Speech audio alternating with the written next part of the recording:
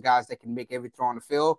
They have a tendency to just try to fit the ball in there, and sometimes it can be costly. But I expect big things from Nusmeier. I really think that he's going to be the next household name in college football next year.